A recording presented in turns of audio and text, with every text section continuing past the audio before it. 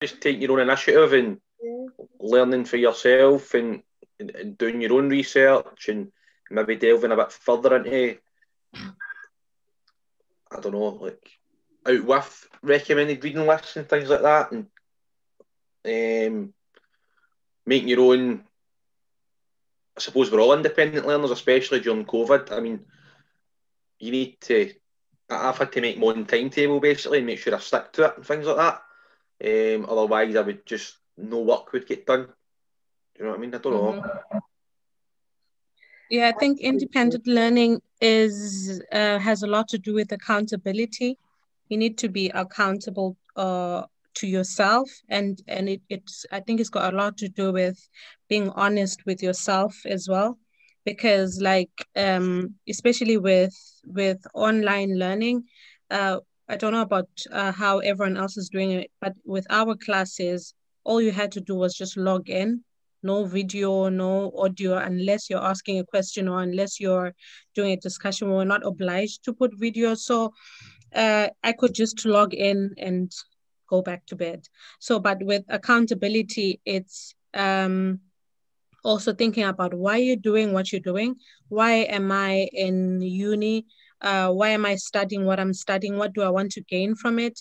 So I always look at it as you get given a bag with 100 points, and how many points you get from that bag is depends on you. So if you keep working hard and picking up more points, that's on you. You can get a 75 at the end of the semester. But if you if you only pick 40, you get a 40, you pass. You know, I don't know what a pass is in other unis. You pass still, but it depends on how much work you actually put in. So I always try and remind myself where I'm coming from, why I started why I decided to go back to school, and what I'm trying to gain from it. So that always tries to bring me back and keep me working as hard as I can. So for me, that's independent learning. Also, another thing is if I don't do the recommended reading, nothing happens to me. No one is going to say, or you didn't do the reading, so you're not getting funding this semester. Everything is still the same, but it's all up to you really. If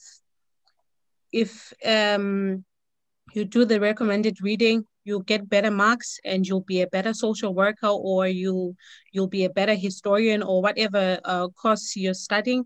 So it's all up to you. So however much you put in is however much you get out. So that's independent learning for me.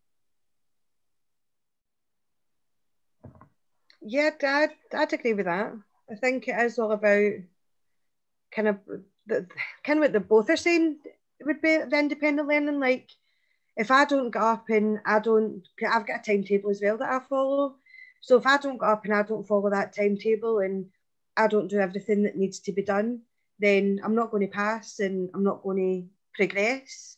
So in like that, the additional reading as well as recommended reading, when we do that every week we've got a reading quota that we need to do. And I do that every week. I make sure I make the time to do the reading, make my preparations for class. It was, just doing that timetable, making sure that you were fitting everything in. Because if you're going into a class discussion about a certain topic, if you haven't done the reading, then you're not going to understand what it is people are talking about. Then when it comes to write the essay, you've not had that discussion with other people. So you've only got the academic reading in front of you that you need to then make sense of to write the essay, which again is a bit of a struggle. So it's taking the ownership that if you need to do this in order to progress, in order to understand what it is that's asked of you, no one else is going to fail for you. It's all up to you. I always go into an essay looking at, look, a 40 is a pass. Just as long as we get a 40, we're fine. But I think that gives me that wee boost to go, right, I think you've got a 40 here with what you've got. Let's see if we can add in a couple extra bits and boost that result a little bit.